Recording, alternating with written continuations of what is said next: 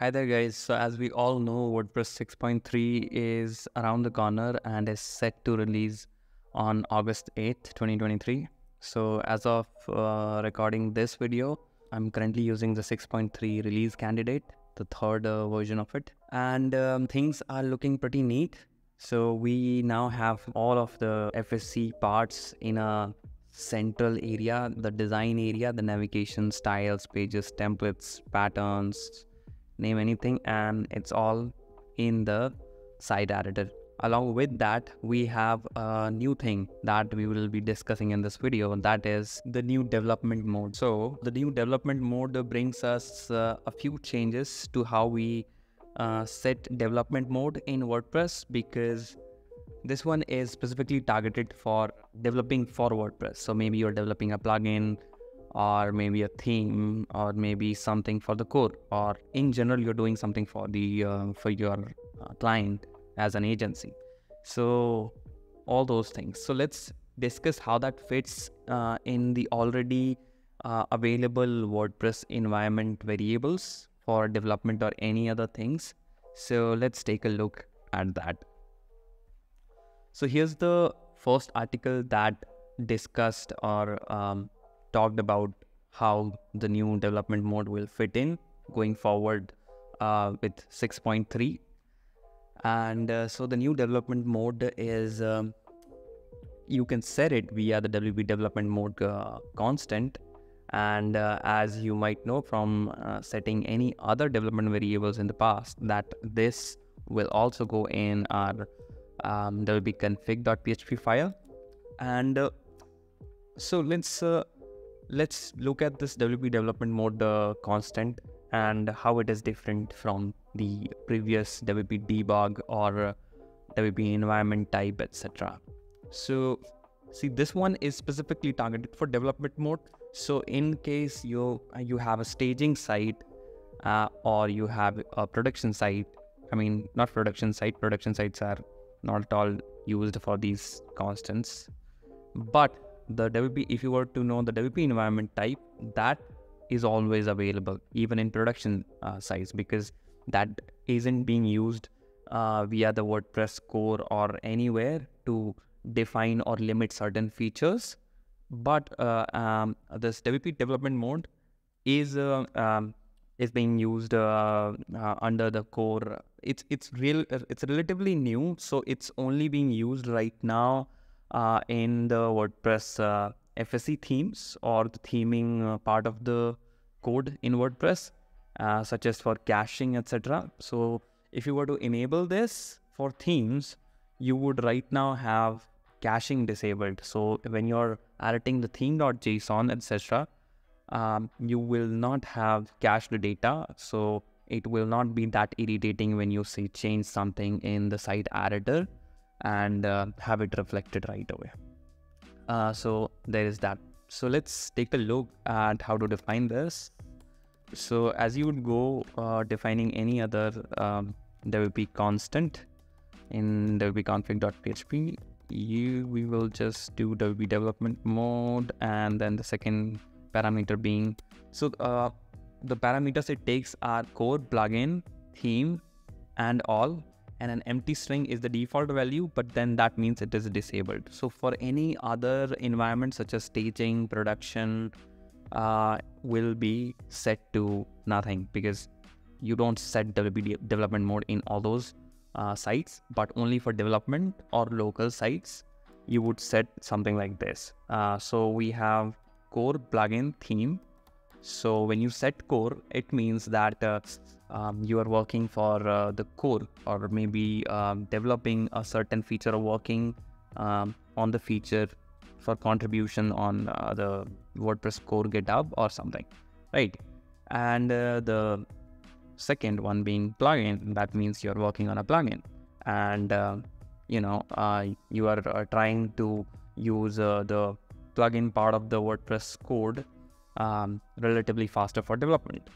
And the same goes for theme, like we discussed, that when you set for theme, it will directly stop caching the theme.json values, as it will in a regular WordPress site. So there's that. But as I said earlier, this is relatively new and it is only being implemented right now for the theme.json, but we'll definitely follow the suit for any other WordPress core parts or plugin or other functions, etc. It is already mentioned in this article as well. So I will link this down in the video description if you want to check that out.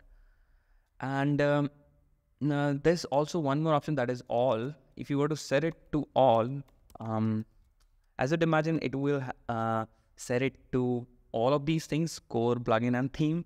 And this will be a scenario as it is mentioned here. So this may be relevant when you are working on a specific site as a whole, example for a client.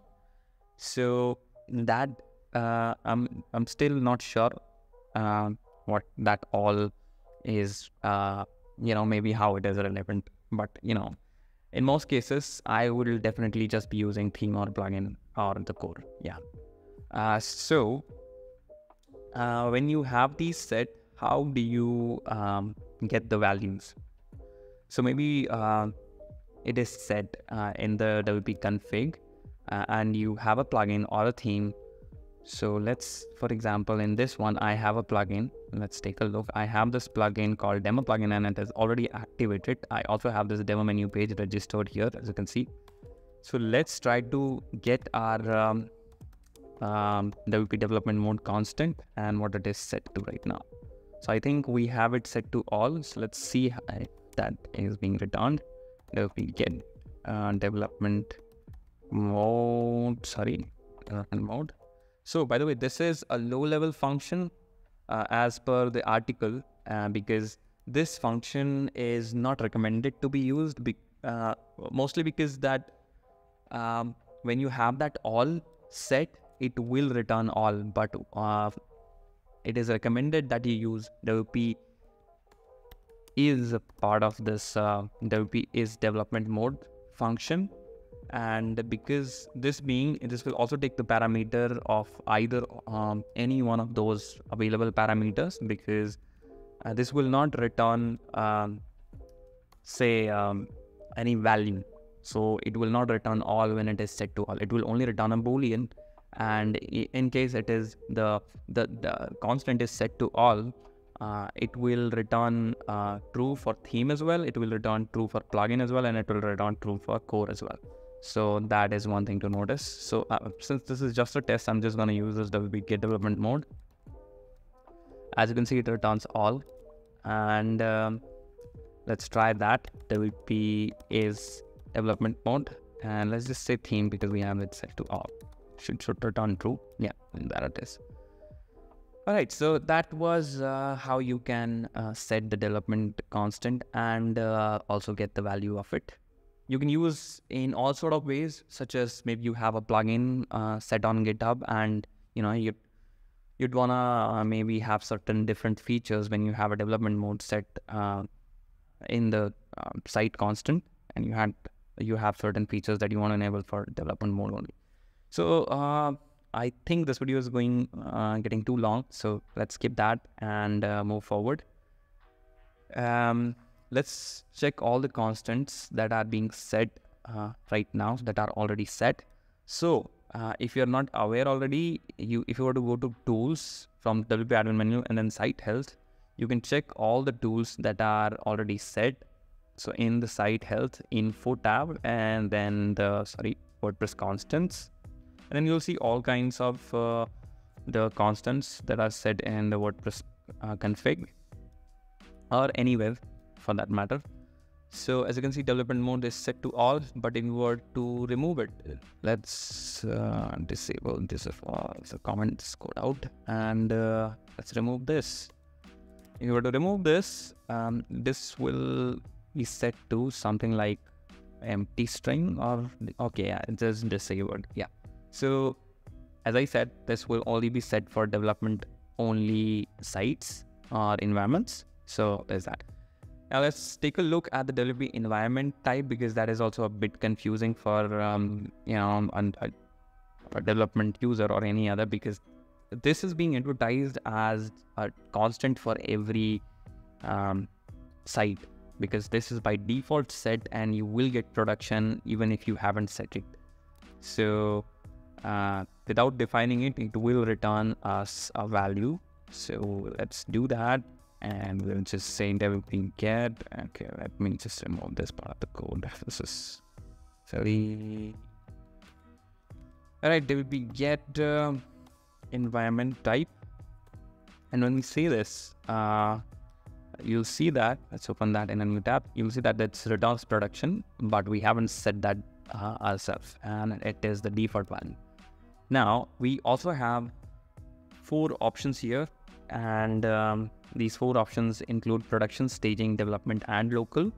And the production being default, setting these other 3 will return those values with the function, the helper function. So this is the recommended function to use, the WP get environment type function. And so let's take a look at what all these options do and how do they affect the WordPress core functions. First of all, they don't affect at all the default core functions or anything, because this is intended for plugin or theme or any other sort of development which will be added separately. So this is not relevant for the already available code from WordPress. And setting these up will only be kind of like a flag for your site that this site is being run as this environment. So I hope that makes sense.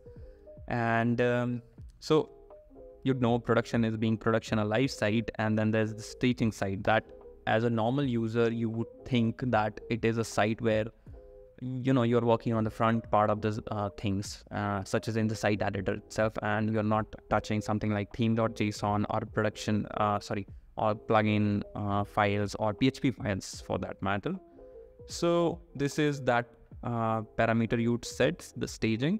And development being development, and maybe you are working on the internet only. You have a server where you have a development environment and you sort of have some sort of coding, cloud coding setup. I don't know why that is. I don't generally do it on the internet, on the clouds, but this is what it says. This is what you use for development environments that are reachable on the internet. We automatically enable WP debug on environments where this is the environment type. So that is also one thing to note, that WP debug is also enabled when you set WP environment type to development, if that is already not set via WP config.php. So that, and lastly we have local. So you'd expect this is something of a site where you are working locally, and you'd want to set it to that. Again, this does not at all relate to the code part of the things, because I don't think at all that this changes anything. But you can set it, and by default it will be set to production. And if you were to set it to anything else than these other 4 values, it will default back to production. So that's one thing to note as well. And you'd set it again the very same way. You'd set it in here, define, and then the parameter being WP environment type, and then one of those 4 values. Right. So such as local. Yeah. I hope that makes sense. And moving on to the other environment variables such as WP debug. So they are not gone, or they are not going anytime soon, because along with these, they are also part of the whole development scene in WordPress. And setting these WP development mode constant, or the WP environment type constant, won't change anything for the WP debug part of the things, and that is here to stay. So all of these constants are decoupled in terms of features, and I think for most part of the WP development site, and such as the code part of the site, you would be using something like development mode or the debug. And for convenience, you might wanna use the WP environment type constant as well, because as we saw that setting it to development automatically enables the WP debug constant. So that's a plus thing.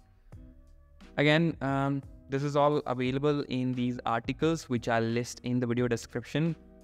Hope this makes sense, and I am hoping for a better future in WordPress moving forward with the new site editor and all the changes that are being introduced. Again, there's also, I think, noticed an article on the WP admin being redesigned. So that will be a welcome change to see, such as how we have the site editor right now. You know, it's a whole new experience. I will be definitely exploring those if that is being introduced. So let's keep WordPressing, yes, and I will see you in another video. Until then, have a great day, and if you like this video, please subscribe or like the video. Do both of those things. Peace.